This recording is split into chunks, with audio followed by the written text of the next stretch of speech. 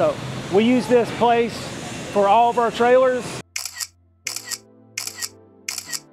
Previously, we would just use various places here and there to build them. Now we use them all the time for our drones, for our drone trailers. So we've got 2 in the queue right now that they just started on. So we're today at our custom trailer manufacturing place, taking a look at our drones that we've got being recorded. It's kind of loud, I hope that's picking up. But this is one of them that we've got going on here now.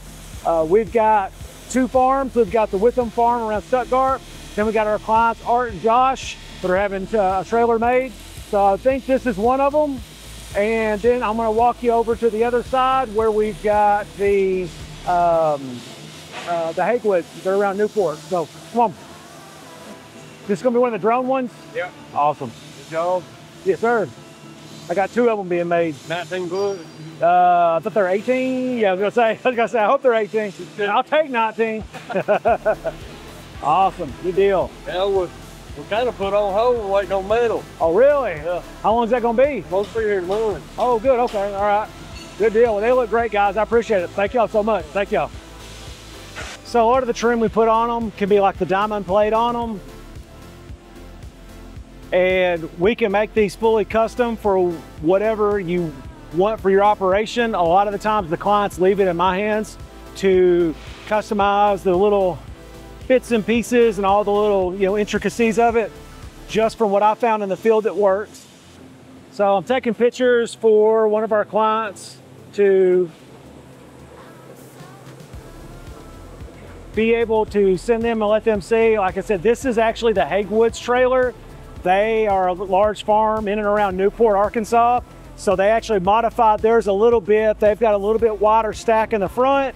They've got 2 doors, one, the one on each side, so they can access the generator on the other side, because I close these off and seal them and insulate them out for sound. They actually wanted the electronic jack system put on here in the front or lift so that they're able to have various people in the family. They talked about having their wives or whoever else come out and actually run the operation as well with them. So more people to get licensed, more people involved in the family, and that's really what we like seeing, is that we've got our farm families get so involved in this that we don't just have 1 or 2 people get licensed to fly. We have sometimes the entire farm, the entire family. So they had that added on, a little bit heavy dutier. Doors on both sides. This is a big thing that gets missed. Now, this may not be the case anymore, but when I first started this, we had to have 3 layers of security. That may not be required anymore. That may have gotten phased out, but I still operate off that, because I think if I stop and I've got my drones and I've got this full setup and everything, we need to have 3 layers of security.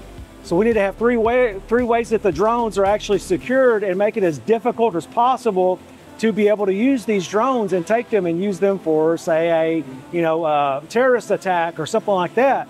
So that's how I think of it when I build these trailers. Plus, I think of the security and the storage and everything else. Having a full wide open trailer is not a good thing, in my opinion. Having a fully closed off trailer is not a good idea, in my opinion, because I darn near had a heat stroke in the back of that box trailer I had the first year. That sucked.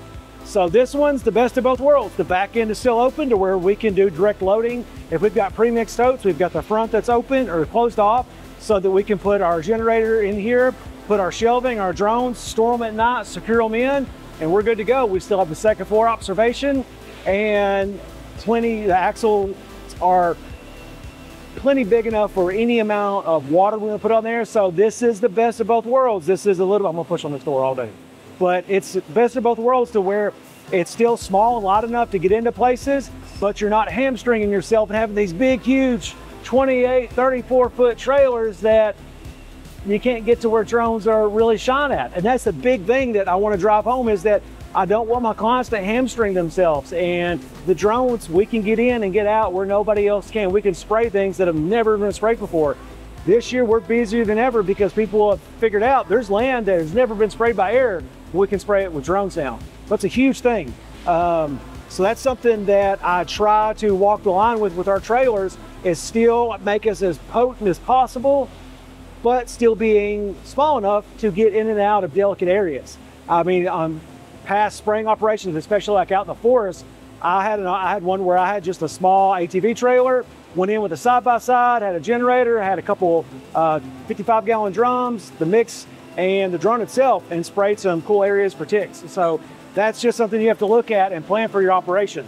So this is, to me, like I said, the best of both worlds. It's open in the back. We can do pre-mixed totes, load those on here, close those back off, second floor observation, and then still have everything in the front closed off, insulated. So if your generator's too loud, close it off in there. You can even put an AC unit in there, cool everything down, and I've even got built-in drop downs for the battery chargers. So anyway, but that is it, guys. I will keep y'all updated on, like I said, this is the Hagwoods. We got 2 others coming out of the queue. You'll see a lot more content with it. You guys got any questions or anything about our content, about our trailers, about consulting, anything like that, shoot them our way. We'll be happy to answer them to you guys. This has been Jonathan with Southern Drone Off. Thank you.